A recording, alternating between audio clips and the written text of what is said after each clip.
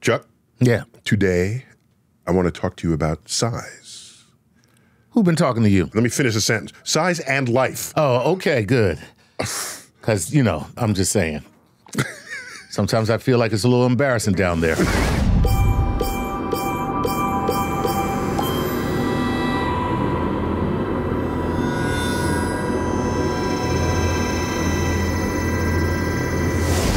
I think there's much more conversation that could be had on that subject in this world. Really? Because physics matters in it, but typically when people talk about life, they only think of biology. Of course. Or at most, chemistry and biology. Okay. I like the chemistry. Physics is the substrate of it all. You would say that, No, though. stop. Let's be honest. I'm just telling you. Yeah. Okay? So let's start with some basic facts. Okay. All right? When you're growing up, especially if you were a boy, they say, how strong are you? They would challenge you to this. And you would like show them your muscle. Yeah. Let me see the gun show, baby. Let me see the bicep. Welcome to the gun show. Okay. Yeah. What they're measuring is the area, the cross-sectional area of your muscle. So the bigger the muscle, the stronger it is. Unless you are Bruce Lee.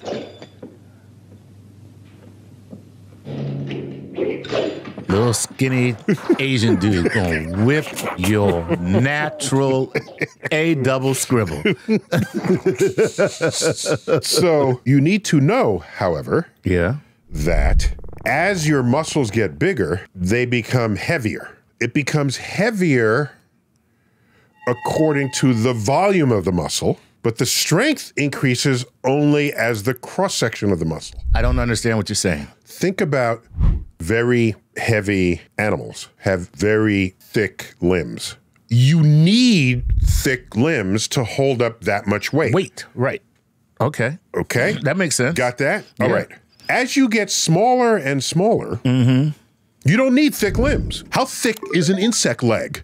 Yeah, not thick. Not. Right. It's not. The ant picks up something that weighs as much as it does. Right. And walks around with it. The smaller you are, the even less you weigh for how small you are. Because weight scales as your volume. Weight scales as your radius cubed, but your strength scales as radius squared, which is basically your cross-section.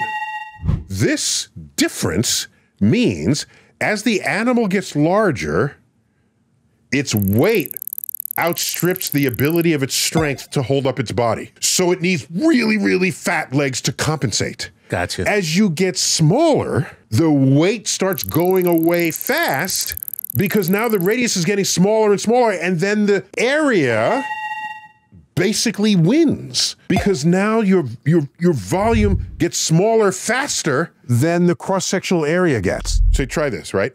If your radius is 2, then your volume goes as radius cubed. So what is 2 times 2 times 2? That's you get what? 8. 8, okay. Now if your radius is a half. Oh, it's going down. It's going What's a half times a half times a half? Right. That's an eighth. Right. Okay? So you get this crossover point in the animal kingdom. That's how the smaller the creature, the bigger is the weight it can carry. That's wild. Relative to its own body weight. That's amazing. And the higher it can jump. Right. Because its body mass isn't much relative to what the legs are. Which is the creepiest thing in the world when you see a kangaroo mouse. Oh, it's a tiny little mouse, and it can jump like 6 feet. Like, oh. Or a flea, which is barely the size of it, visible. And then they count how high above its height it can jump. Right. And it's what, 10 times its height or something? What, 20, 30, whatever is that number. Right. But you ain't jumping that high above your height. Never. And neither is any other large macroscopic object. The laws of physics are dictating what your acrobatic skills will be depending on your size.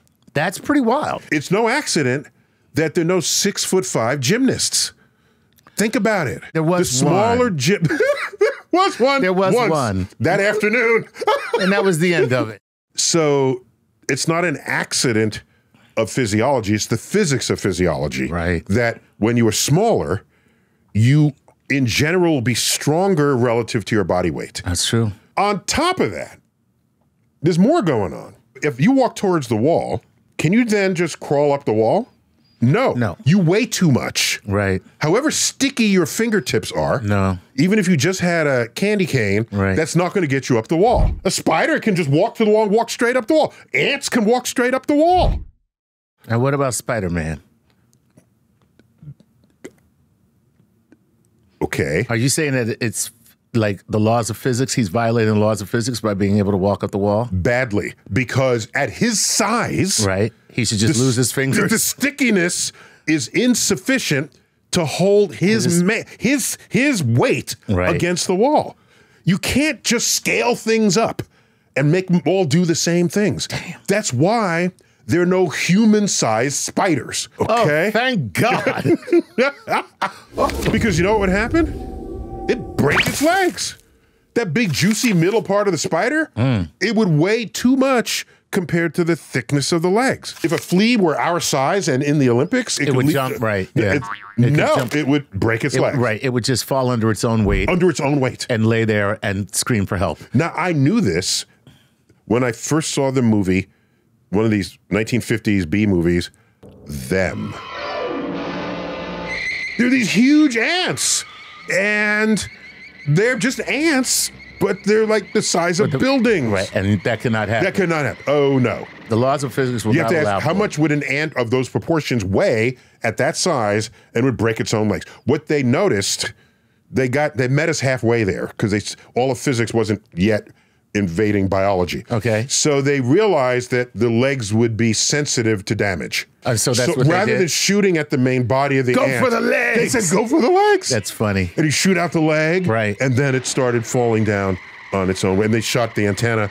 So that's how they ended up defeating them. But wait, there's more. Not only that, there are two other things that don't scale together. You have a glass and you pour water into it. Okay. And the water takes the shape of the glass. Absolutely. Okay.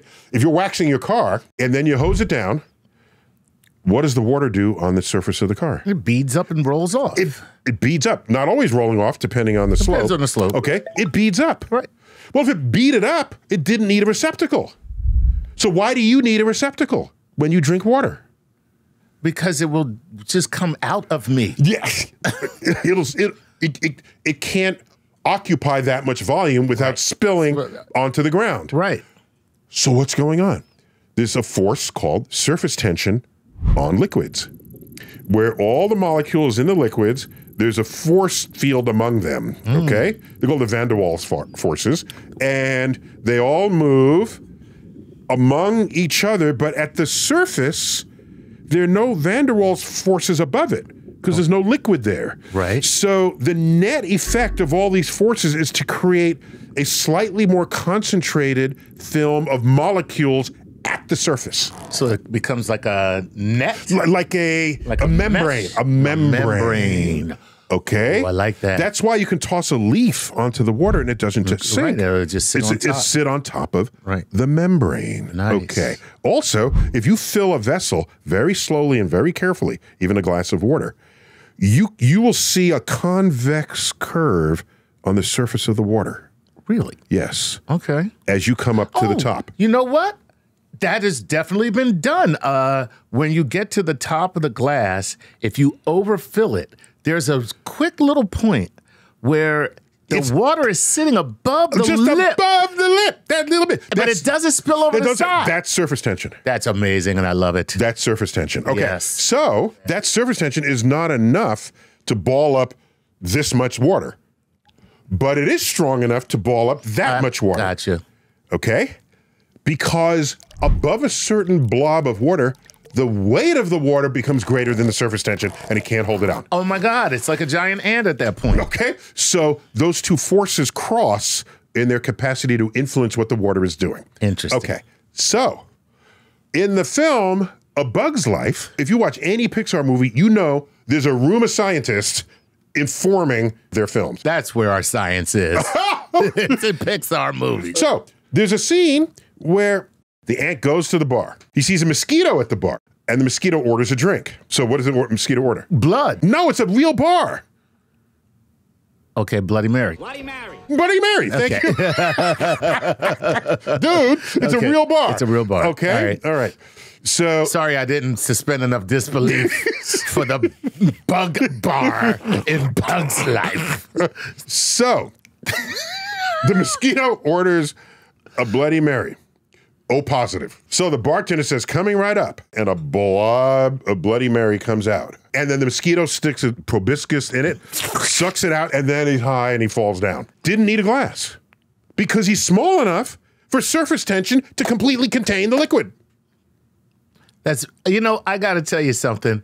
This is why people love you as an educator, because you take a Bug's Life and turn it into a physics lesson on surface tension. You gotta see beyond the...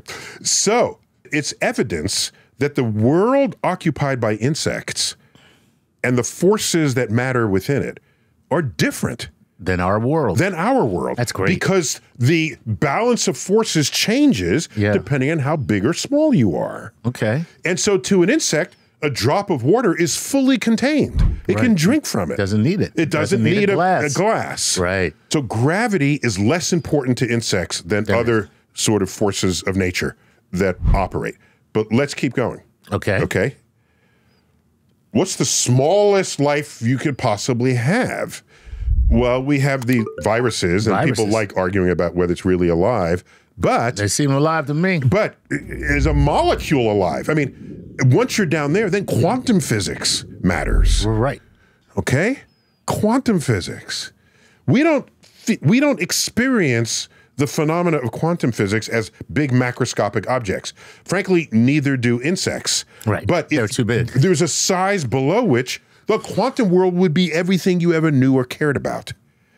But we don't have life that small because life has certain complexity that requires some minimum number of molecules in order to declare it life. We have a whole StarTalk episode where there's a physicist turned astrobiologist who is thinking about how to quantify the molecular identity of a life form and asking what is the smallest value it can have and still be considered life. Right. Right. So below that, we think we're not going to find life. That's why.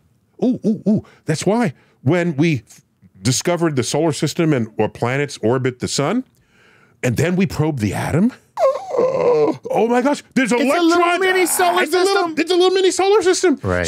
So could it be this all the way down? Right. In fact, the space occupied by electrons in orbit around their atoms uses a word derived from our word orbit. They call it orbitals. Right. Okay, because they're not in clean things. They're like in probability of clouds, okay, where they can occupy any space within there. Right. So it's different, but we so wanted it to be the same. Right. Just philosophically. Yes. But it's not. Right. All the rules are different. Quantum physics overrides Einstein gravity, Newtonian gravity, everything. Do you remember that scene in Men in Black where they had to find the galaxy on the belt of Orion? Then you find out there's a cat called Orion. And it's got a collar. It's got a collar with a pendant, and in the pendant is a galaxy. We know because the laws of physics don't scale. Right. Relative to other laws of physics. But that's not going to be. You're not going to get a galaxy inside of a marble sitting on the necklace of a cat any more than you can have an ant the size of a house crawling out of a cave. Right. The forces don't allow that. Nor do they allow you to be too large. Okay. So could there be life the size of a galaxy? If you're the size of a galaxy, let's say our galaxy, which is 100,000 light years across. Right. All right? And there you are, and your limbs and everything occupy this volume. And now your head itches. How long will it take you to scratch your head? The signal has to get to the thing that's going to do the scratching. So even at the speed of light, if your arm is halfway across the galaxy, that is... 50,000 years just to get the thought down there. Right. And then another 50,000 years to pull it up here. And scratch. Right. And so, okay, maybe large life forms never itch. Okay. But there you go. Still, what we know of life is that it does a lot of, evolution does a lot of experimenting. And so it needs to see, oh, this doesn't work, let's try this. That works better. Oh, here's something that works even better. Oh, this is bad, we can't help this, you go extinct, all right? There are these experiments that have to happen on a time scale within the age of the universe. If every new thing that you're gonna try as life takes hundreds of thousands of years just to experiment on, how are you gonna have the biodiversity that we think of as a natural feature of what life is and puts forth? So, above a certain size, we don't see that as realistic or reasonable. Lessons in size and life. That's nice. It's a fascinating field that brings together physicists and biologists. Yeah. And when I was a kid, I had a book called Kinesiology.